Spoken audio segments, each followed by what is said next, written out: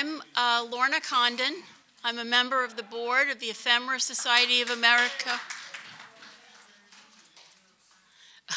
Okay, I'll start. I'm Lorna Condon. I'm a member of the board of the Ephemera Society of America and the senior curator of the Library and Archives at Historic New England in Boston.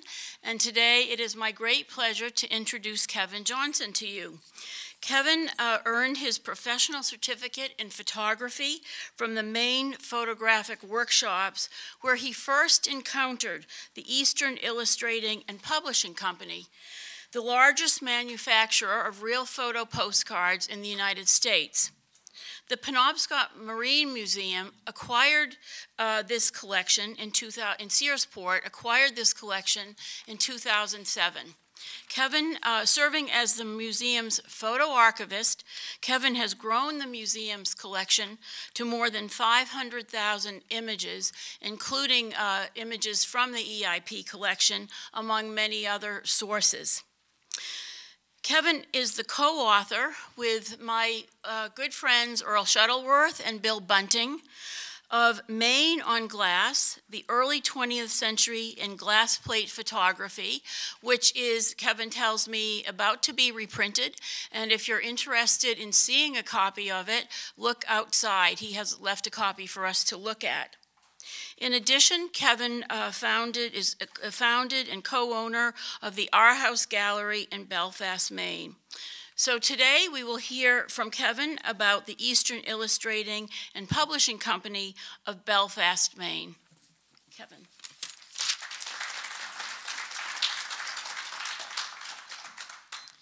Good afternoon, everyone, and happy St. Patrick's Day. It's almost beer 30, so hang in there. I'm Kevin Johnson. I'm the photo archivist of the Penobscot Marine Museum located in Searsport, Maine. The Penobscot Marine Museum is the oldest maritime museum in the state and founded in 1936.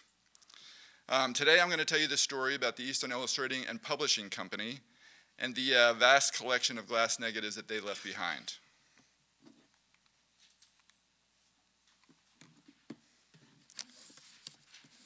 So in 1909, Rudolph Herman Cassens started a real photo postcard company in Belfast, Maine. Belfast is the next town down from Searsport, both of which are in the mid-coast Maine. He saw an opportunity in the emerging postcard market that would allow him to compete with the big postcard companies. Providing local views of the small towns and villages in New England was an untapped market. Making real photo postcards allowed smaller print runs, which better fit the needs of general store owners. In their peak years, which were the teens and the 20s, Eastern was producing more than 1 million postcards a year. Pictured here, we see Herman Cassens himself standing in front of his vehicle, and on the far left is his brother Fred, who did the Vermont and New Hampshire views, and in the center is Horace Ellingwood of Winterport, Maine, who is known for his coastal views. If you look at the sign on the side of his vehicle, you can tell that Cassens had big plans for his startup company. He wasn't just going to photograph Maine or even just New England. He was going to photograph the entire continental United States. And though he didn't pull that off, he thoroughly photographed all of New England and upstate New York, and even a handful of towns down to Florida, where there also is a large number of Eastern negatives, and left behind essentially a photographic survey of New England in the first 3 decades of the 20th century.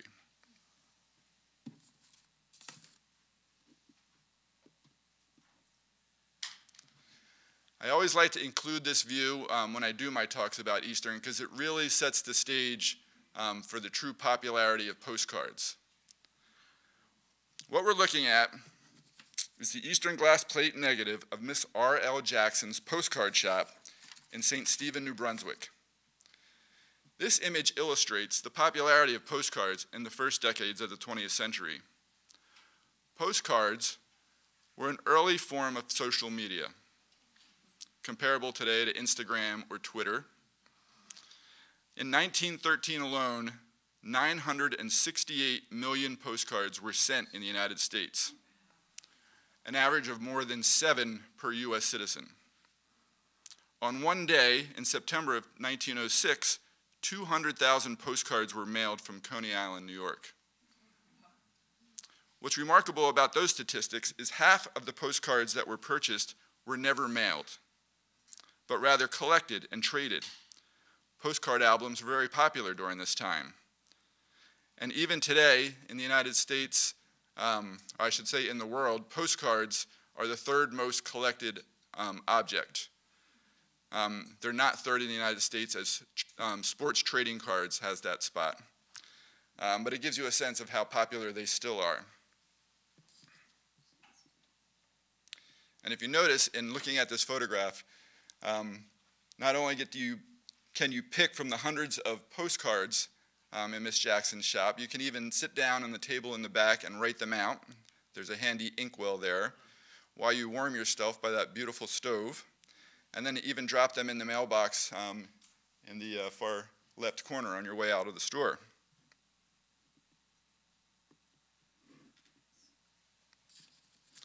Postcard popularity even made its way into the Maine legislature in 1916, when the governor proclaimed that April 19th to be Postcard Day. In this proclamation, he stated, and I quote, "I, Oakley Curtis, as governor of this state, do hereby designate and set apart April 19th as Postcard Day, and I do respectfully request and urge that on that day that all residents of Maine send picture postcard greetings to their friends and acquaintances outside of the state, bearing appropriate messages such as, 'Come to Maine,'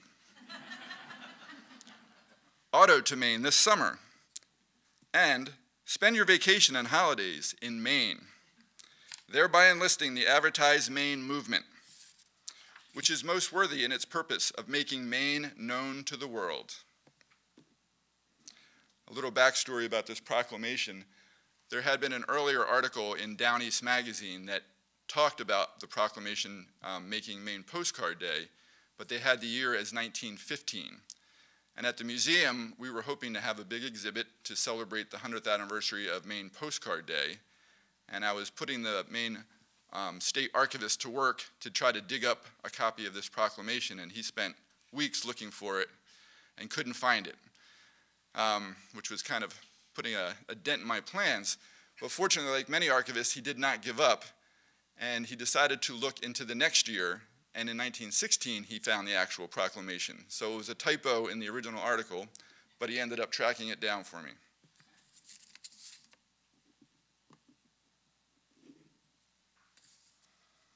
Eastern played up the real photo aspect of their cards, referring to them as genuine photographs. Advertising postcards such as these indicate they offered much more than scenic views. Enlargements, novelty cards, map postcards, as well as even display racks.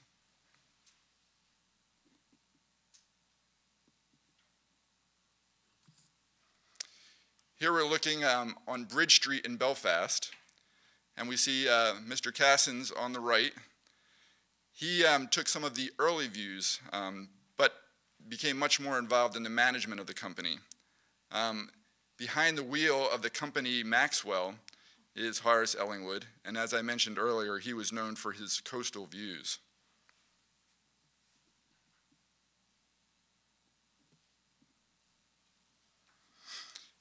Cassens' father-in-law was a man named Edgar Hansen, and he owned one of Belfast's two local newspapers, the Waldo Herald. Cassens started the business in this building in 1909. The postcard company employees are posing in front of it. We believe that his father-in-law also taught him the publishing trade. On the far right, you can see one of the photographer's car with the back opened and his case for his camera and glass plates sitting there.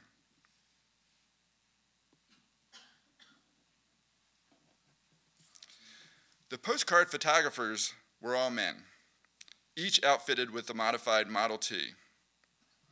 They would leave Belfast in the late spring as soon as the roads were hard enough to drive on, and they would fan out to their designated regions of New England and not return until the fall. Their cars would occasionally end up in the postcards, like this one. This is East Parsonsfield, Maine. These cards are favorites among collectors. And if you didn't know, collectors of postcards are called deltiologists.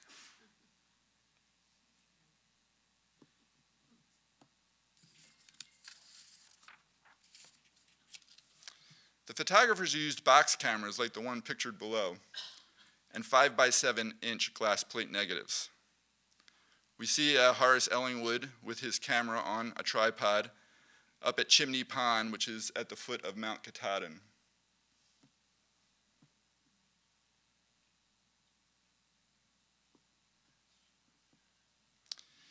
And as the years piled up, Eastern had enough views that each photographer was outfitted with a salesman catalog for his designated region of New England. This is a sample of one of them. The photographers, this catalog is one that showed their novelty cards. And every photographer salesman had one of these, along with the postcard that showed the views of their region. The museum was able to acquire more than a dozen of the original salesman catalogs. Unfortunately, though, it was after they first fell into the hands of postcard collectors and dealers who removed all the postcards from them. So we have a dozen lovely albums that are essentially empty other than an index in the front.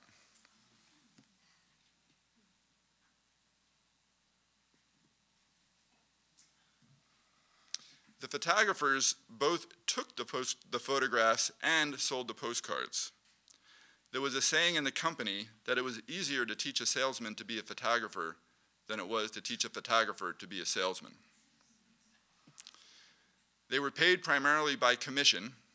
In the early days, postcards sold 2 for 5 cents, so you can imagine how many postcards they had to sell to make a living. But I'd have to think it was a pretty nice job to cruise around New England in the summertime and hitting the places that the tourists like to go.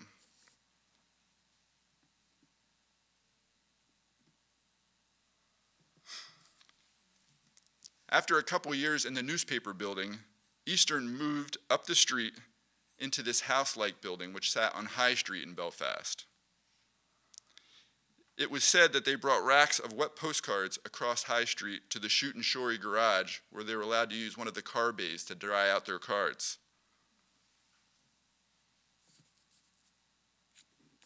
This building is no longer there, and there's just a kind of triangular green space in town now.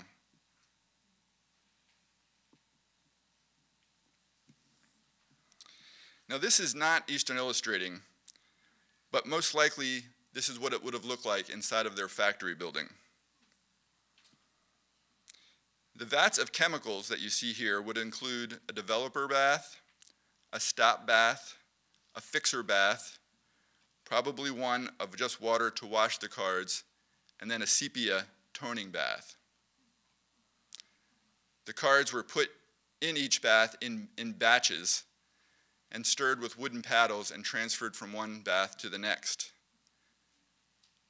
And heaven forbid if you were wrongly put the wrong paddle into the wrong bath and contaminated the chemicals.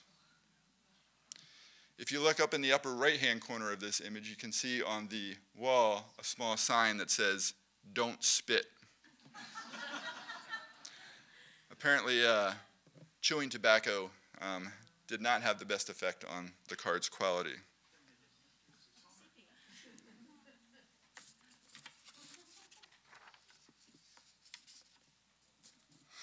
This is the type of postcard printing machine that Eastern used.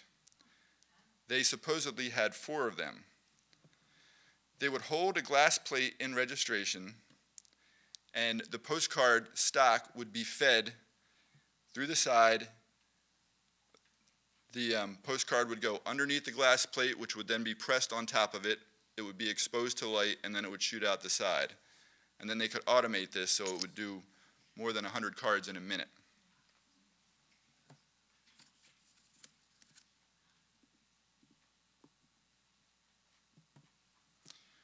Once the glass plates were developed, they actually were put back into their original glass plate boxes.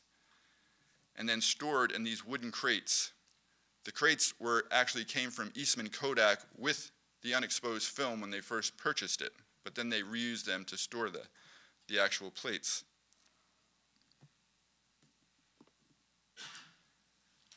On the edge of the boxes, they would write the names of the towns or villages that were photographed so they knew what was inside.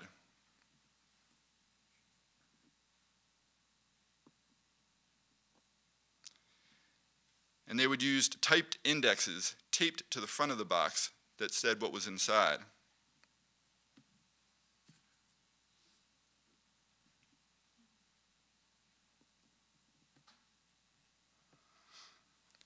Most of the workers at the factory in Belfast were women. They worked 12 hours a day, they got a half an hour for lunch, and they earned $11 a week. It was primarily a family business, and it was also seasonal, with most of the work happening in the summer tourist season. The women both took the orders, printed the cards, and trimmed them, and they also titled the cards.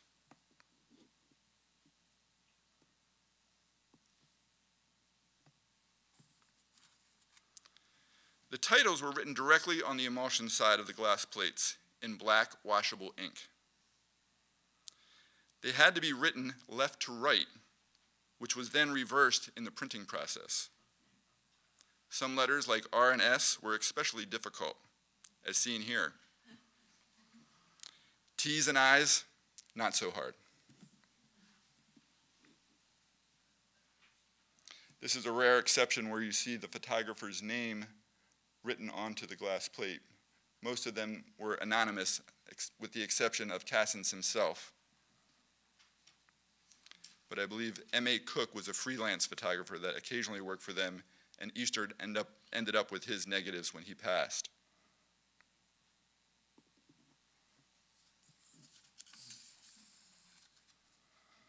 One of the telltale signs of the Eastern plate or postcard is the style of the title. Until the 1940s, the titles were handwritten, identifying what the image was, where it was, and a number, or occasionally a number-letter combination.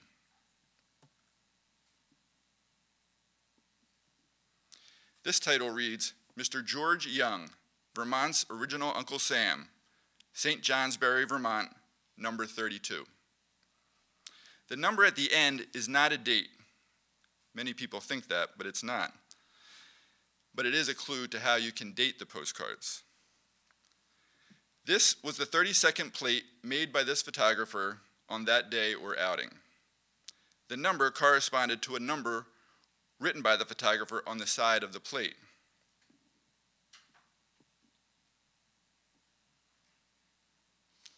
The number 32, which appears backwards here, was written on the negative prior to the shooting by the photographer. It matched up to a list he made as he photographed a town. And that list was then used by the women at the factory to know what to write for the title.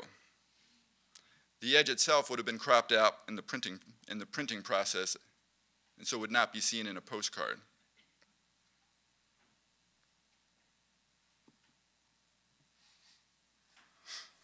Not many postcards were made during World War II, but Eastern did make them again later into the 40s and the 50s. But at this time, they stopped using glass plate negatives and switched over to flexible film.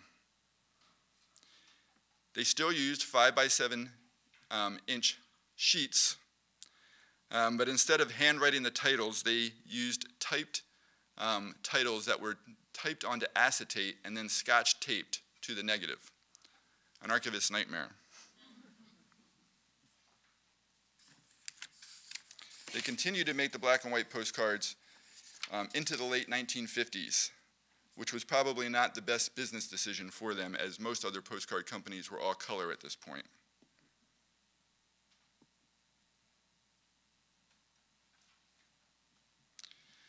Over the decades, Eastern postcard backs had different styles, often representing different eras of the company. Looking at the bottom right is the oldest version, and then if you go counterclockwise, you can see the progression. That said, there were many postcards out there that had no marking on the back. But typically, from the way it was titled, you can tell if it was or wasn't an Eastern.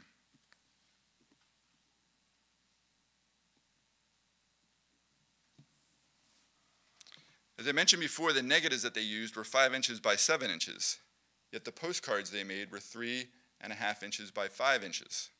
So every image was cropped. Here we're looking at the full view of Main Street in Belfast, looking up toward the post office and custom house. Notice the young boy on the left. He's dressed in a Native American costume. And there's a man in the horse and buggy on the right who's obviously keeping his eye on the photographer. Some great signage from the various businesses that line Main Street.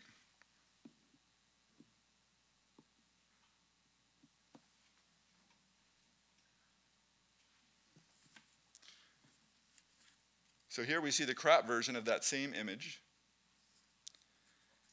And what's interesting about that, and it kind of pertains to a conversation we were having last night about collecting, and if you have a collection that you know what was in it and you can collect everything, it's finite. But with these postcards, with each printing, the way whoever put the glass plate into one of those machines, if it wasn't registered in the exact same way, you might see more of the top or more of the bottom or more of the left or more to the right. And so there are numerous versions of every postcard out there. They used black washable ink, which was easily removed with rubbing alcohol, so that if a general store like the Smith store sold to the Joneses with a little rubbing alcohol, they could wipe out Smith and write in Jones and then not have to make a new photograph. They were very industrial that way.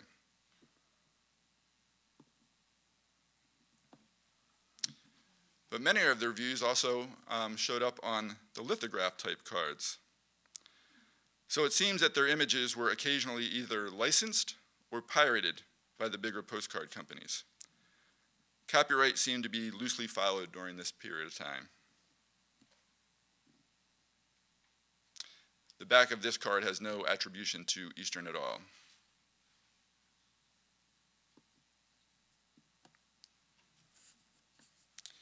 In the 1960s, the company changed hands and switched to making color chrome postcards, sort of like this one. And they made those for another 20 years and actually became successful again after many years of being unsuccessful. And this was one of their more famous color cards, which shows the directional signs to all the different towns in Maine named after different countries.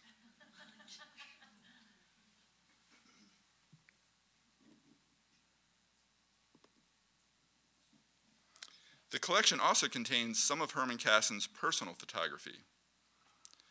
This portrait of him was made by M.A. Cook, whose name we saw earlier on the postcard of the Searsport Library.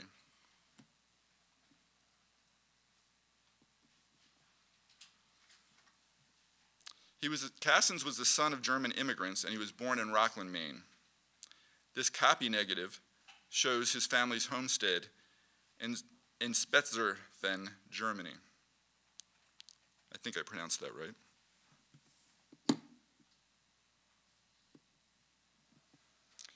Another card shows World War I era German soldiers, possibly including one of Cassin's family members.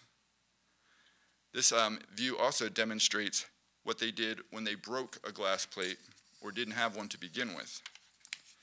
They simply took an existing photograph or postcard, tacked it to a wall, and made a copy photograph of it.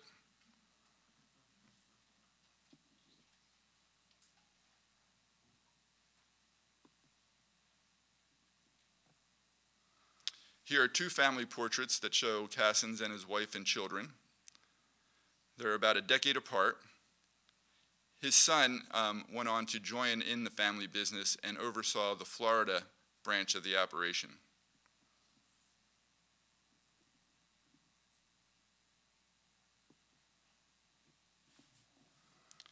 So Cassins owned the company until 1947, and then it went on to change ownerships several times. Ultimately, in the early 1980s, it was purchased by Down East Magazine. And what we see here is the Down East Magazine headquarters, which is in Rockport. Down East had some thoughts of having a vintage postcard line, and wanted some of the older images for stock views for the magazine. But the size of the collection and other issues prevented either of those things from ever happening, and they ended up donating the whole archive of glass plate negatives to the Maine Photographic Workshops, which is where I first encountered them. They actually sold the business name to an outfit in Union, Maine, that still uses it today and still makes postcards and calendars.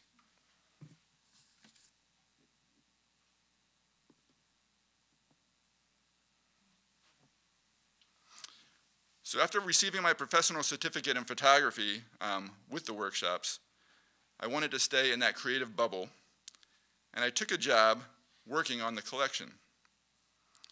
The ultimate goal, as I learned, was to monetize it as much as possible. Of course, that meant figuring out how to digitize it, figuring out what was in the collection, and what markets might be out there. And I spent the next 2 years doing that, just that. You can look behind the younger version of me and you see that huge kind of machine that went on another 3 feet. That was the scanner that I was using back in 2004, the size of a small car. And each scan took more than 2 minutes to make. It's much different today.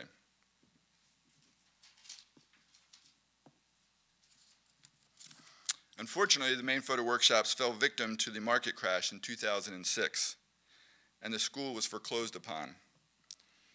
All the employees were laid off, and I didn't know what would happen to the school or to the collection. On Super Bowl Sunday of 2007, I received a dreaded phone call from one of my friends who told me that the pipes had burst in Union Hall, the collection was soaked, and they were going to throw it all away.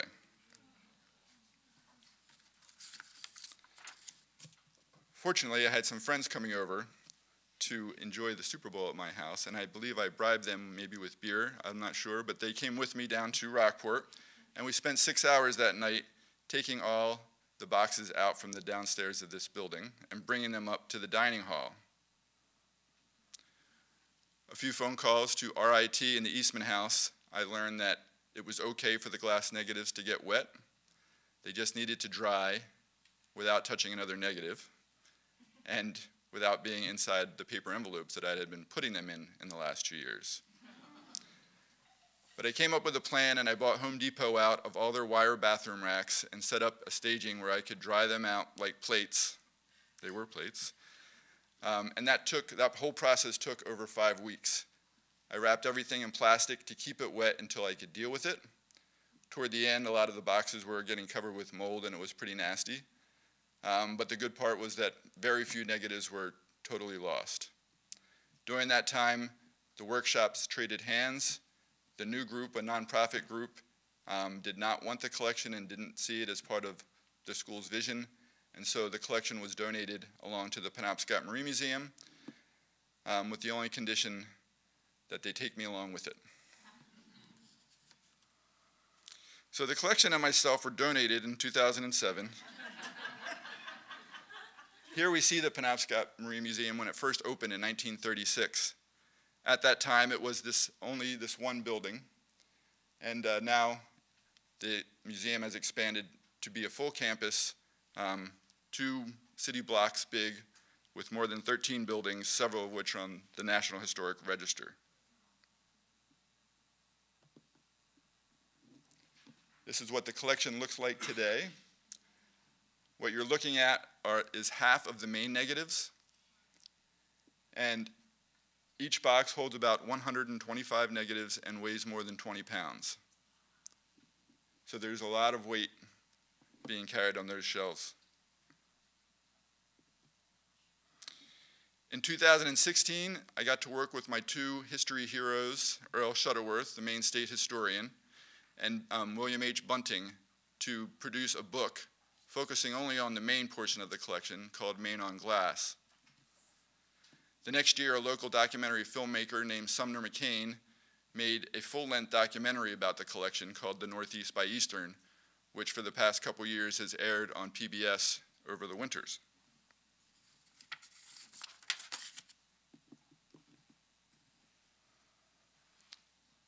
So by the numbers, This shows you how many negatives we have of each state. The line for miscellaneous, is majority is Florida, but there's also a good number of Bermuda, and then the scattering of towns in Pennsylvania, Maryland, Ohio, that Cassens would travel down to his winter residence in Florida.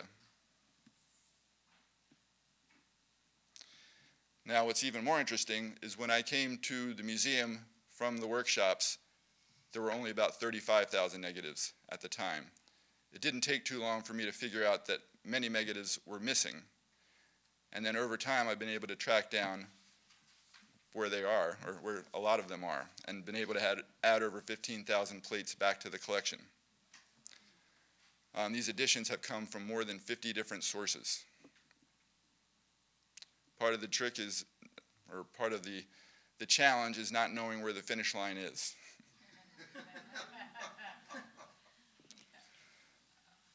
So we'll close out the show and just look at a couple views from the different places that are represented in the collection. And this one of Greensboro, Vermont, is part of the reason that I became interested in the first place, because when I walked in and saw more than 10 boxes of Greensboro on the librarian's desk. Greensboro is a little town in the Northeast Kingdom of Vermont. I couldn't imagine what would be in these boxes, and when I looked and saw these type of images, I was blown away.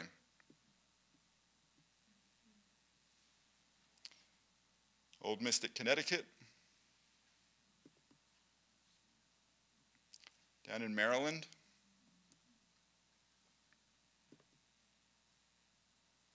Florida.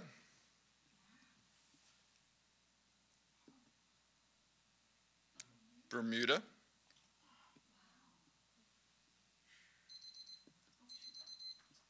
Rhode Island.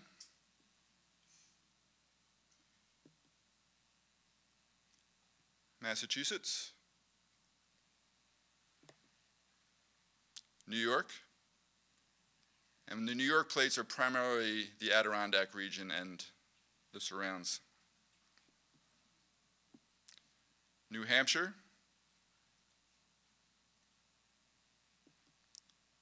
Of course, Maine.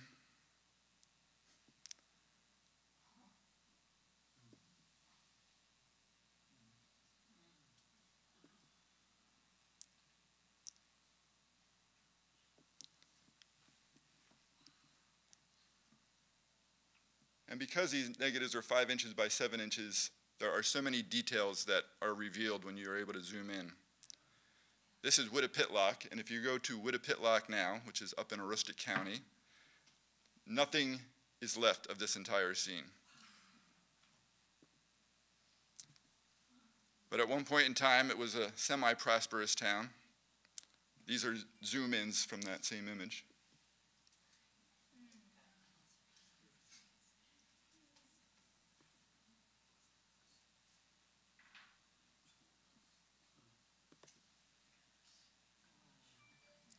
A World War I platoon that was in Maine for some reason. And in the midst of all those soldiers, you can see the Eastern photographer's vehicle.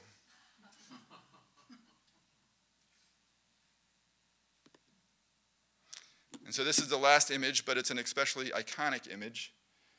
This is the Waldo Hancock Bridge, which spans the Penobscot River. It was opening day when this image was taken, and there's a parade of people walking across.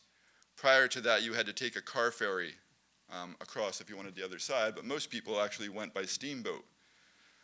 But this bridge opened up the northern part of Maine and Mount Desert Island to people with cars. It was essentially ushering in the automobile age as the steamboat age passed by. So thank you very much. I'm glad to take some questions.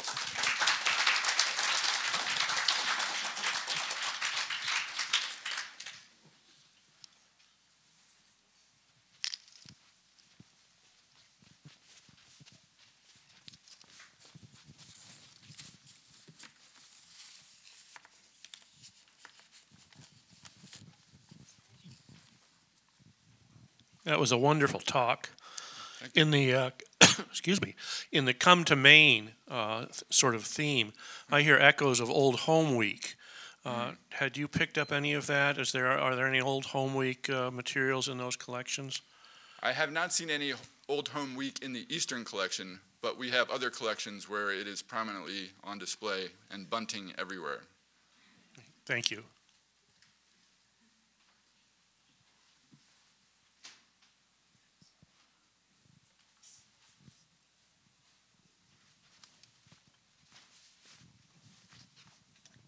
All right, I'm going to just grab the microphone again on the way. In an early slide, you told exactly how many postcards were mailed in a given year in the shot of the postcard shop. How do you know how many postcards were mailed in any given year? That was a statistic in a woman's book. Rosamund Value, I believe is her name, and she was able to access some post office records, and she had some amazing statistics in there that I've plagiarized a little bit. It's a very precise number. She has an earlier date too, and it shows the jump in just 2 years, the number of postcards that were sent. Did I answer your question, Beth? Yes. Okay. Hi, David. Hi. So just an anecdote for the crowd is that at one point in a pilgrimage up in that neck of the woods, the collection was offered to me, and I declined it because I knew what it was getting into. Just FYI, it was fun factoid. But I do have two questions. One is, they're both the same, the number of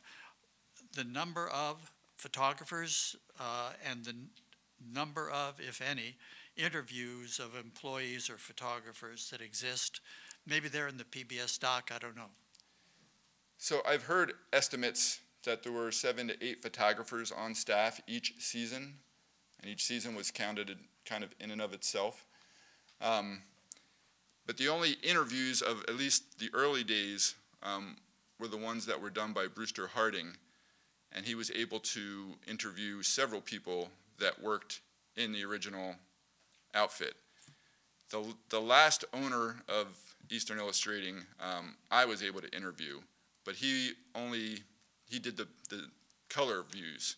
He was the one that essentially told them that you need to switch to color or you're not going to make it. So did Brewster publish them, or?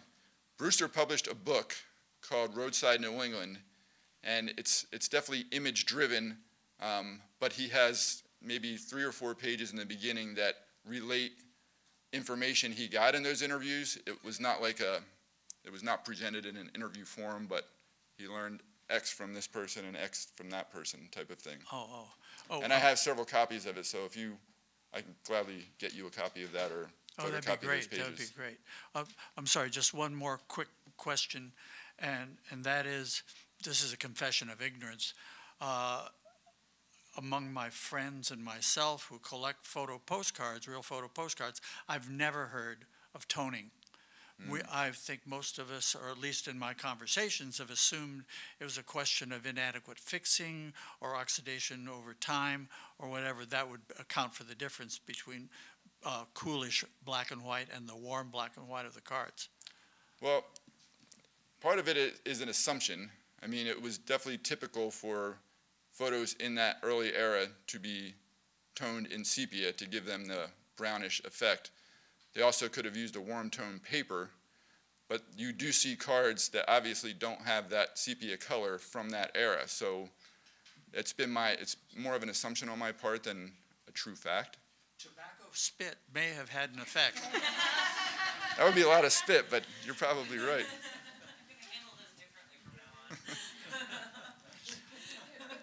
Since it was summertime when they were driving around, were they also taking pictures of things like baseball games and picnics and social life, or mostly just buildings? And also, did they get expense money for gas and traveling, or did they have to rely on selling all the postcards? I believe that they had some expenses covered. Maybe they're traveling, their gas, and their lodging. I also think that they probably made photographs of the different places where they stayed as kind of a trade, because there are definitely random houses that are photographed and you're not really sure why. They were very opportunistic, so if they were in a place and something was happening, they would take a photograph. It was a parade or a picnic or a lively lobster pound, they would photograph that and you would see some action. I think it varied greatly on the photographers, where some were very shy and would like to go when the streets were empty and you would think these towns were deserted, and then other photographers were much more open and wanted to engage with people and get them to pose. I think it was very, when these photographers showed up in some of these rural places in a car, no one in the town had a car, the kids would follow them around. In certain towns, you see the same kids in multiple pictures, so they were very much intrigued by what was happening.